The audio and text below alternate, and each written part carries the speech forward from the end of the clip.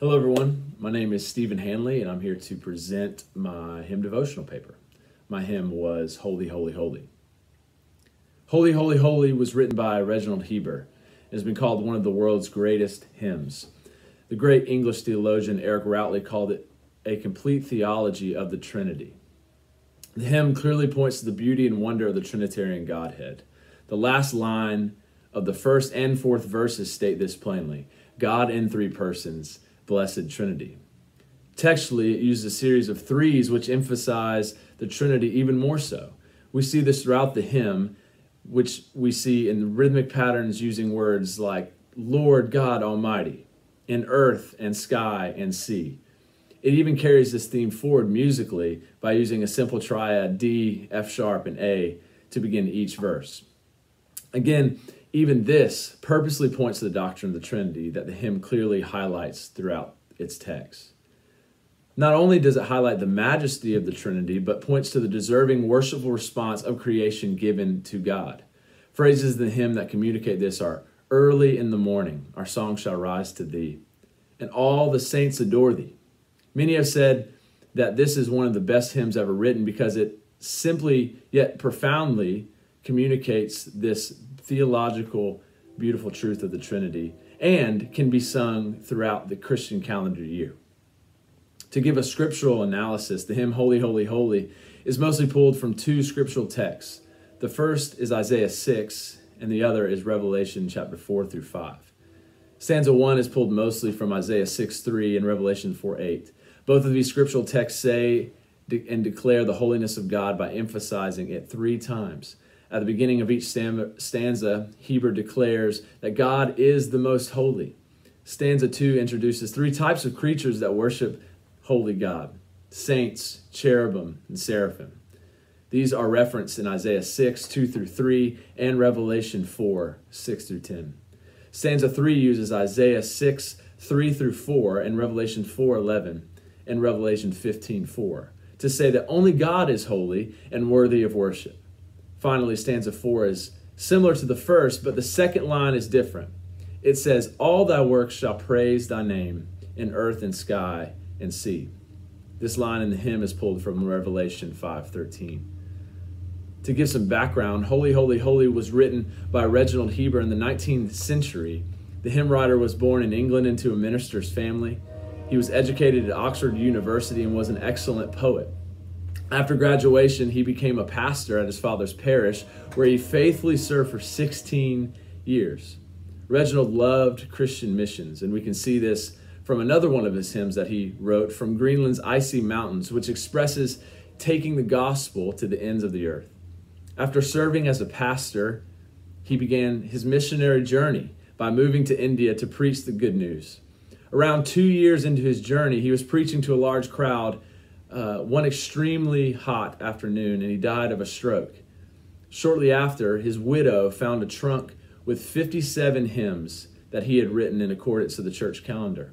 She published all of them, and among them was the beautiful Trinitarian hymn, Holy, Holy, Holy. To give a hymn explication, this is stanza 1. Holy, holy, holy, the Lord God Almighty, early in the morning our song shall rise to thee.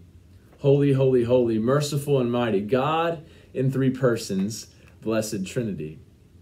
The first stanza clearly proclaims who God is. He is holy, he is merciful, he is holy, mighty. We also see a clear declaration of the Trinity. God is one, but exists in 3 persons. Our response to the Holy Trinity is to worship. The second stanza says, Holy, holy, holy, all the saints adore thee, casting down their golden crowns around the glassy sea.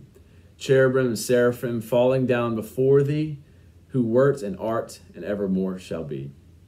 Stanza 2 takes us right to Revelation 4 and 5. Heber takes these scriptures and arranges them lyrically. He is highlighting the scriptural picture of both angelic beings and the saints bowing down before holy God and declaring that he alone is worthy of worship. They worship the one who was and is and will be forever. The third stanza says, Holy, holy, holy, though the darkness hide thee, though the eyes of sinful man thy glory may not see. Only thou art holy. There is none beside thee, perfect in power and love and purity.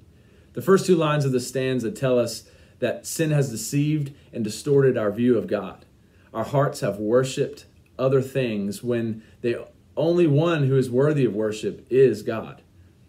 The last two lines of the stanza elaborate on this more. Only God is holy. He is transcendent, and there is none like our God. He is perfect in every aspect of his being. The final stanza says, Holy, holy, holy, Lord God Almighty, all thy works shall praise thy name in earth and sky and sea. Holy, holy, holy, merciful and mighty, God in three persons, blessed Trinity. Similar to the first stanza, stanza 4 is a declaration of God's holiness and a proclamation of who he is. The only line that is different, which I've mentioned already, is the second, and it can be read incorrectly at a glance. For instance, it can be read, all my works will praise your name. We must note, however, that thy is capitalized, indicating that it should be read, all your works shall praise your name. This is a subtle change, but completely changes the meaning of the line. When we read it like so, it would indicate that all the works of God in God's hand are first and foremost for his glory and no other. All creation is created by God and for God, earth, sky, and sea. To dive into the musical aspects of the tune, in 1861, a publisher brought Heber's Holy, Holy, Holy to John B. Dykes to compose a tune for the hymn. Within 30 minutes of receiving the text, he wrote the musical tune Nicaea. This was named after the Nicene Creed, which was an early church creed that affirmed the doctrine of the Trinity. This tune has been used mostly exclusively for Heber's hymn. Almost every hymnal includes this tune in the key of D and follows a 11, 12, 12, 10 meter. It is noted to bring down the volume in the third stanza to emphasize our confession of sin among a holy God.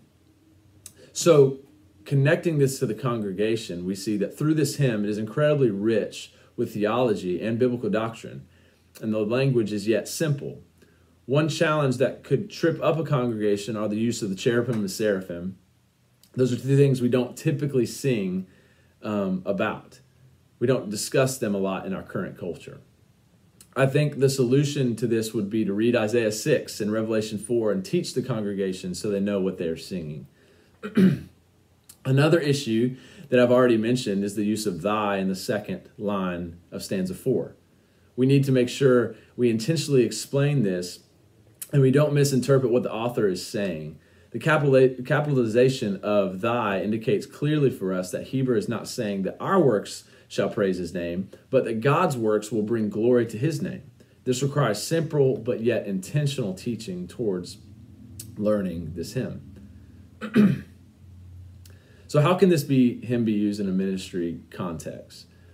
Liturgically, it gives us a clear language to sing about the Holy Trinitarian God.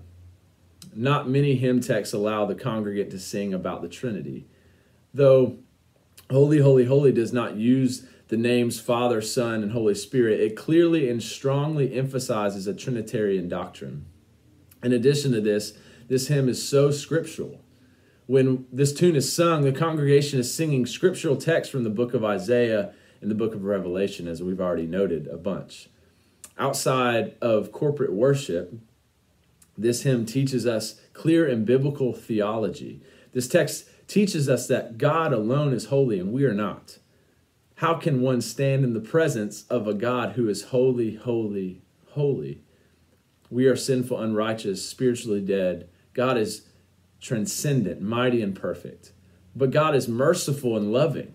He cares for us and invites us into relationship with him forever. Through Christ the Son, our hearts are awakened to worship him alone. So what I'd like to do now is just pray to close our time, a prayer of devotion in regards of what we just read. Holy, holy, holy. Lord God, there is none like you. You are above all. The heavens are shouting your praises right now. All creation will bring you alone the glory that is due to your name. I confess that I have sinned and worshiped the creation rather than the Creator. My sin has blinded me from your glory. But God, you are merciful. I have sinned against you, yet you have pardoned me because of your love for me.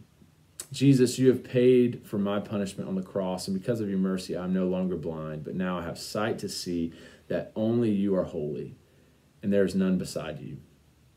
Lord, let my life be an offering of worship to you. Fill me up, Holy Spirit, so that I may worship you alone. Join with creation and with heaven in my life, allow it to bow before you, to the one who is worthy. Holy, holy, holy, Lord God Almighty, God in three persons, blessed Trinity. Amen. Thank you, guys.